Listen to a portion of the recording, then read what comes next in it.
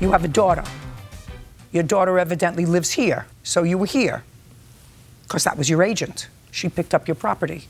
Okay, so by now, any property that they did not, I'm just telling you, any property that they did not target after she picked up the property, in my judgment, has been abandoned. Okay. Got it?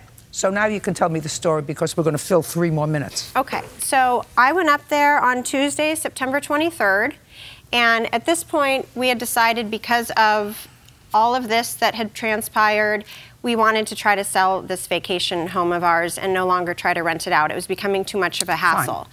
So we were going to put it on the market October 1st. So the 23rd of September, I drove up from San Diego. I heard that already. You looked through the house and you found the Christmas decorations. I found 2 bags, no boxes, and they were in the attic. And one of them had Wiegmann written on it, and one of them had nothing written on it. The one that had Wiegmann written on it had tinsel and garland kind of coming out of the top. I never opened either bag. I also considered it to be What did you do insignificant. With it? What did you do with it? I gave it to their pet sitter who was going to be babysitting their dog again. Whose dog? Their dog, Max.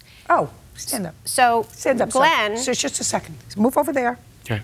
Did she give you this bag of abandoned property? Yes, she did. Okay, what did you do with it? I took it down to my house.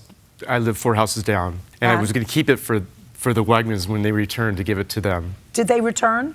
They returned, and? But in the process of the stagers that showed up at her house to get the house ready for sale, one bag went missing, one did wind up in my garage, and that's the one that was of their property. So what happened to it?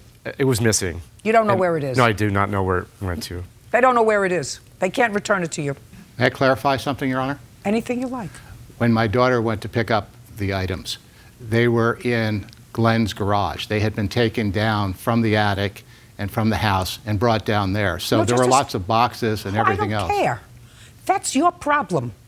You fly out from the Cape and go to your daughter's house and go through all the junk that she collected, that she signed off for, be there on July 25th, go through and say, I'm missing a bag of tinsel. We have to go back and get my tinsel. That's your problem. That's not their problem. They're selling their house. They don't have to worry about the junk you left behind. You abandoned it. Your daughter signed off for everything on the list, including holiday decorations. If she happened to find another bag of your junk and she tried to do the nice thing instead of throwing it in the trash, which is what I would have done. That was nice of them. He didn't steal your garland. It went missing. She was nice. She didn't throw it in the trash, which is exactly what I would have done. So your case is dismissed. We're done. Thank you.